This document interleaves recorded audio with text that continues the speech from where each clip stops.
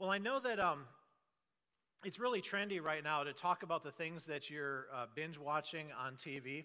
You know, that's all the talk that people are doing around the water coolers and stuff like that at work, right? Actually, I don't think any place has a water cooler anymore, right? Yeah, exactly. But everyone talks about the shows that they're watching, and I have to admit, I don't really watch a lot of the shows that everyone else watches. I mean, most of the stuff that Hollywood puts out, probably about 99% of it is not worth watching. But I have binge watched a show recently, and you're probably going to think I'm kind of a history nerd for doing this. But the show that I recently watched that I really enjoyed was a show called Tales from the Explorers Club. It was on Discovery Channel. There's a show about the Explorers Club out in New York City, which is an organization of people from the 19th and 20th and 21st centuries. It was this exclusive club of people that really were all about making discoveries in this world. So people like Sir Edmund Hillary, the first to climb Mount Everest, or Admiral Perry to discover travel to the North Pole and the South Pole. People like that who did these groundbreaking expeditions, whether they were to undiscovered places in the world or to the bottom of the ocean or even into outer space. Alan Shepard and some of the great astronauts, they were all members of this Explorers Club. And so the show was all about these expeditions and tales of the expeditions that they took to the distant corners of the earth and the breakthroughs, the scientific breakthroughs that they made. And like I said, I'm a history nerd, so I loved it. And it started me looking at these expeditions, these great tales of adventure of some of our forefathers as they went out and explored this beautiful world that God has given us. And what I found as I was looking through these stories of exploration, what was even more interesting than the historic tales that we know of was the stories of the failed expeditions that usually preceded those great moments of exploration and discovery. I don't know if I have a morbid streak in me or something, but reading about these failed expeditions was actually even more fascinating. And so I wanted to share with you a story of a failed expedition here this morning as kind of a way of leading into our subject for today. Some of you will remember from your American history class that the New World, according to the way that we were all taught, according to most modern mainline academics, the New World was discovered in 1592 when who? Or 1542. When who sailed the ocean blue? Columbus, right? Yeah, Christopher Columbus. All right. 1492. I knew there was a 90 in it. Oh, man. All right, yeah, 1492 when Columbus sailed the ocean blue, right? Actually, he wasn't the first explorer to discover America. I mean, he wasn't. The Vikings were here well before he ever was. Leif Erikson had a colony in Newfoundland of the Vikings, and there were possibly others even before that. We know the Chinese were on the west coast of America about the same time the Vikings were up in Newfoundland. But we think of Columbus, right? He was like the first to discover this new world. And do you remember why he was sailing to the New World? He was trying to get to Asia, right? Yeah, he was sailing west to go to the east because he believed the world was round. And so he thought if he could sail west, he could find an easier way to get to China and to India. Unfortunately, there was this great big landmass that was right in the way that he had no idea of. And so when he landed, he discovered North and South America. And then once the Europeans realized how extensive this continent was, the quest became to find a way around it because they still wanted to get to China. And the only way that they knew of getting around it was to sail all the way around the southern tip of South America to get into the Pacific Ocean and then over to the Indies and to China. So the quest in the 1600s became the idea of the fabled Northwest Passage. You remember that term from school? It was the idea that you could sail north of Canada and get around North America and get over to Asia, which you can do, technically, if you hit it at just the right time of year, the dead of summer, right? You can technically do it, but it's an extreme challenge, and it was beyond what the technology could do in the 1600s.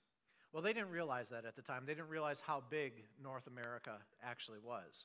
So there was an explorer in the 1600s by the name of Henry Hudson. Have you heard that name before? Henry Hudson is not the old crotchety car in the movie Cars. That's Hudson Hornet. Henry Hudson is the one that the Hudson River is named for, the dirtiest river in America. What an honor. He was famous for charting the coastline of New England, and especially New York. And he sailed up the Hudson River a long ways, charting its course, hoping that that would be the way to get around North America and over into that Northwest Passage. So we named the Hudson River for him. There's another piece of real estate, though, that also bears his name, and it's not in New York. It's not near the Hudson River. If you go north of Canada, north of Ontario, you actually encounter a huge body of water that's referred to as Hudson Bay. That's right. Hudson Bay was named on Henry Hudson's very last exploration voyage. He had sailed around Canada, around Newfoundland, charted the whole coast, sailed into Hudson Bay looking for the Northwest Passage, and he sailed into Hudson Bay in August, which means that he got iced in. He was iced into Hudson Bay until May of the next year when it started to freeze. So 1611 in May, after wintering all winter in northern Canada in the sub-zero temperatures, Henry Hudson decided that he was going to continue pressing on to find that Northwest Passage. He was going to do it. The only problem was his men decided, it ain't going to happen. So they took Henry and his son and 7 crew members who were still faithful to him, and they threw him overboard. They put him on a life raft in the middle of Hudson Bay, and they sailed for England, with Henry rowing furiously behind them, demanding that they stop.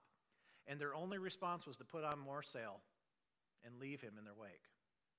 No one ever saw or heard from Henry Hudson again. We presume he died there in northern Canada, in the bay that's named for him.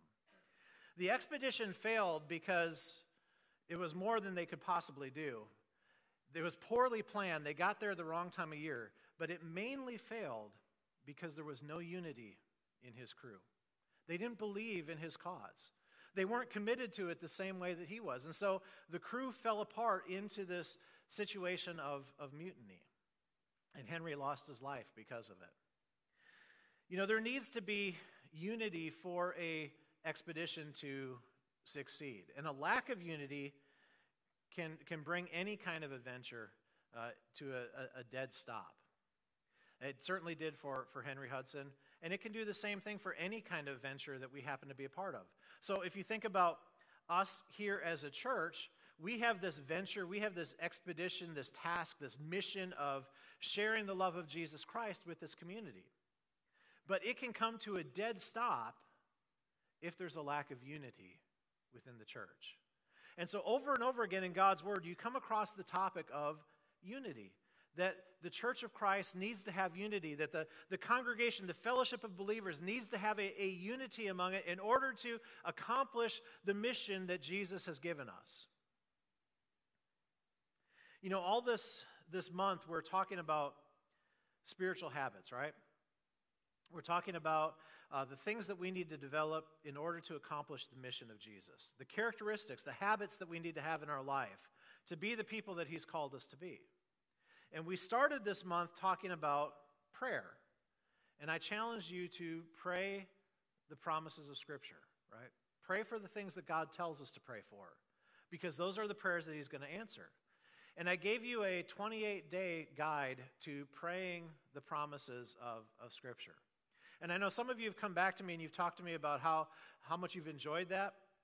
Well, what I want to do here this morning is I want to tell you, if you have experienced an answer to those prayers, if that challenge has meant something to you, will you reach out to us here at the church this week and let us know? We would love to hear that. I would love the affirmation, and we would love to share that with everybody else too, on how that prayer challenge has affected you. So reach out to us this week. It can be email, you can call the church, you can do it online on Facebook, or you can do it on the comments of our YouTube video if you're watching this later online. Just reach out and let us know how that has affected you. But I challenge you to be in prayer, regularly to be in prayer, because it makes a huge difference in our life. I also challenge you to be reading the Scripture every day. We can't know what God is calling us to do if we're not reading His Word, because He gives us His will in His Word. So we have to be in it every single day. And then last week, as Connor mentioned earlier, I challenged you to be generous, because we serve a God who is giving, who gave of Himself. He gave of His own Son so that you and I could be saved. It is one of the defining characteristics of who God is, that He is always giving. So however it is, we need to find opportunities every single day to give to His kingdom. Whether it's helping someone that we see that's destitute, whether it's giving our time and effort into building a friendship, a relationship with people around us that we can share the love of Jesus, whether it's giving to the church, whether it's giving to missions, we have to find those opportunities to be generous, because that's the way God is. And now this morning, what I want to talk to you about is that we need to have unity in the church, and the way unity is developed is if you and I have a habit of serving and sacrifice. That's how unity is developed in the church. We have to have a habit of being willing to serve, being willing to put aside our own selves, our selfishness, and even sacrifice for the sake of the kingdom of God. When that happens, unity develops in the church around the mission of Jesus Christ, and we see the gospel of Jesus then in the church change the community around us. I want to share with you a scripture reading that talks about this idea of unity and service, that connects them together for us. And it comes from the book of Philippians. So if you got your Bibles, open up to Philippians chapter 2. It's a very famous scripture reading. I guarantee you've heard it before because I've mentioned it several times. So Philippians chapter 2, it's verses 1 through 11. And I want you to listen here for what Paul says about unity and how unity is developed through the idea of service and sacrifice. So Philippians chapter 2, verses 1 through 11. Is there any encouragement from belonging to Christ? Any comfort from His love? Any fellowship together in the Spirit? Are your hearts tender and compassionate? Then make me truly happy by agreeing wholeheartedly with each other, loving one another, and working together with one mind and purpose. Sounds like unity, right? That's what we're called to. Loving one another, working together with one mind and purpose. He continues on, don't be selfish. Don't try to impress others. Be humble, thinking of others as better than yourselves.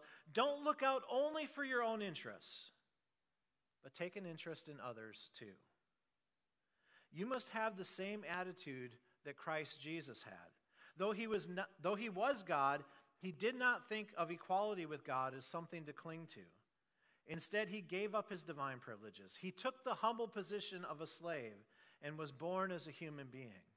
When He appeared in human form, He humbled Himself in obedience to God and died a criminal's death on a cross. And therefore God elevated Him to the place of highest honor and gave Him the name above all other names, that at the name of Jesus every knee should bow in heaven and on earth and under the earth, and every tongue declare that Jesus Christ is Lord, to the glory of God the Father.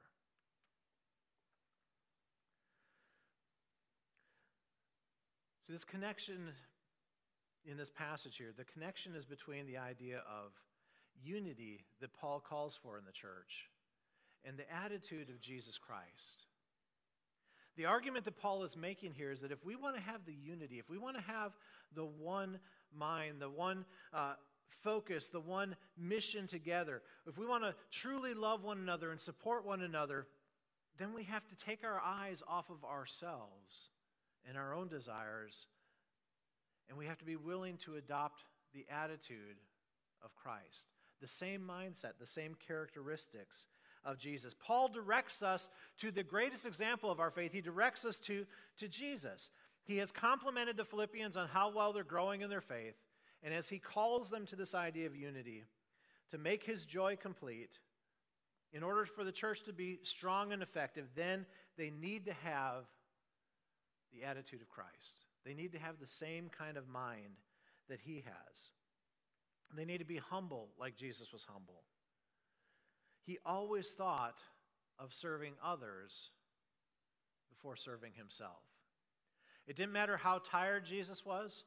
It doesn't matter how drained he was by the events. It didn't matter if he was going through grief and sorrow personally. He was always looking for opportunities to serve people. to teach them, to heal them. Always looking for opportunities. Everything about Jesus was that he was willing to humble himself and even sacrifice himself for the good of others. Not because he wanted to, but because that's what we as people needed. You know, this passage that I shared with you, verses 6 through 11, it's actually probably one of the oldest poems that it was ever written about Jesus. Now, we don't know if it was a hymn that was used in the early church or if it was a creed that was used, kind of like the Apostles' Creed that, tells us the essentials of our faith and what unites us together as followers of Christ. We're not sure which one of those it was, but this is a poem about Jesus that goes back to within a few years of his resurrection. So the people who knew Jesus the best, the disciples, the first followers of Jesus, those who had spent their life, knew him on earth, followed him, for years of their life, these people who knew Jesus the best wrote this to tell others about what was important about Jesus. And it's interesting that when you look at that poem, what they highlight about Jesus is not necessarily his love. It's not his power to perform miracles. They're not reciting how Jesus healed people and how he made the lame to walk and the blind to see or all those different kinds of things. What they tell us about Jesus, what they thought was most important to know about Jesus, his greatest characteristic was his desire to serve, his desire to sacrifice, always putting the needs of others in front of himself. That's what exemplified Jesus. That's what stuck out in their mind as they were thinking about, who is this guy that we're serving? What do we need people to know about him if they're going to be followers of Jesus? Well, they need to know that he served. They need to know that he gave himself as a sacrifice. And they need to know that that's the example for us. So this poem was written as a way of conveying that truth about Jesus and encouraging his followers to not only believe the correct things about him, but to act like Jesus acted. You see, this perception of Jesus, who prayed, not my will, but thine be done, this perception of Jesus was absolutely intentional. He came in order to serve. He showed that at the Last Supper as he washed the disciples' feet. He prayed that continually over and over again in his life. Every opportunity that he had to serve people or to go away and be by himself, he always chose to serve people. This was absolutely intentional on his part. And it's exactly what Jesus was trying to teach his disciples as well. That if we're going to be followers of Jesus, we need to do the same kinds of things. We need to serve and sacrifice. You remember the story in the Gospels where Jesus takes the disciples aside and he asks them, who do people say that I am? And they come back with all these different answers. And finally Jesus says, well, who do you say that I am? And Peter makes his great confession, right? You are the Christ. You are the Messiah. And Jesus compliments Peter on that. And then later he has to go back and correct Peter's misunderstanding of what it meant for him to be the Messiah, right? The get behind me, Satan conversation that I'm sure was a kind of a roller coaster. The up moment of Peter making that confession and the down moment of him totally misunderstanding what he had said. Well, in between those two conversations, there's a very important section of Scripture where Jesus is talking about going to Jerusalem and suffering and dying. And in that conversation, what is part of what causes Peter to misunderstand Jesus so much is that Jesus tells his disciples that if they're going to be his followers, they have to take up their what? Their cross and follow him, right? I'm sure that's not what Peter wanted to hear. That's why he reacted so strongly against this idea of Jesus suffering and dying, because he didn't want to have to suffer and sacrifice either. But Jesus says, take up your cross and follow me. Now, take up your cross means that you're willing to put aside your comfort. You're willing to put aside your selfishness, the desire to serve yourself. You're willing to lay that down, your priorities, your prerogatives, your plans for what you want your life to look like, what you want to do, how you want to spend your time, how you want to invest yourself. Take up your cross means you're willing to put that down. You're willing to die to it,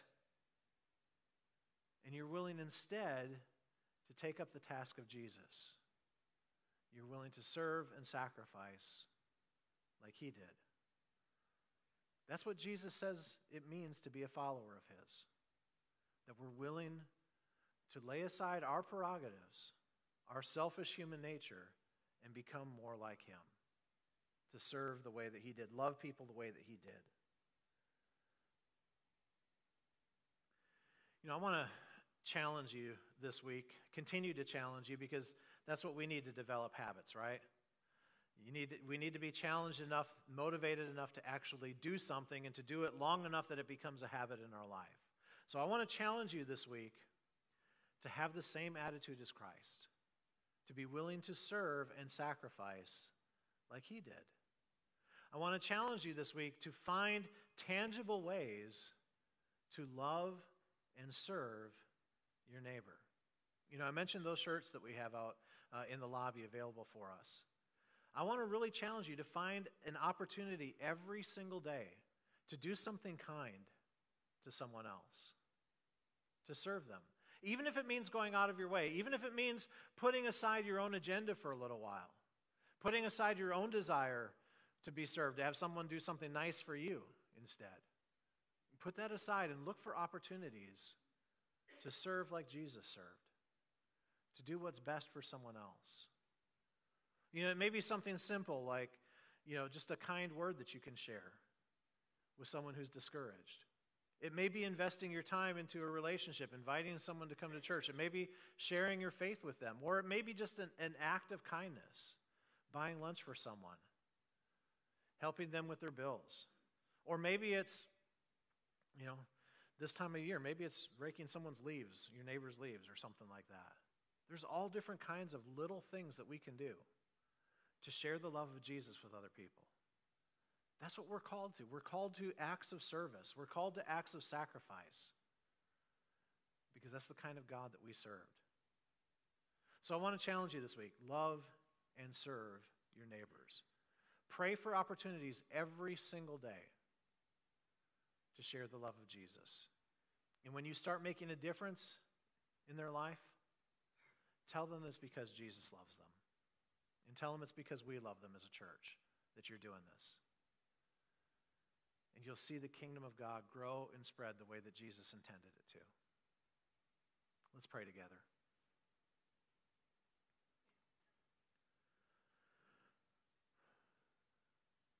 Father, we know that it is not in our human nature to serve and follow you the way that we should. It goes against our selfishness. It goes against our natural inclinations and desires. But Lord, it is the path of life.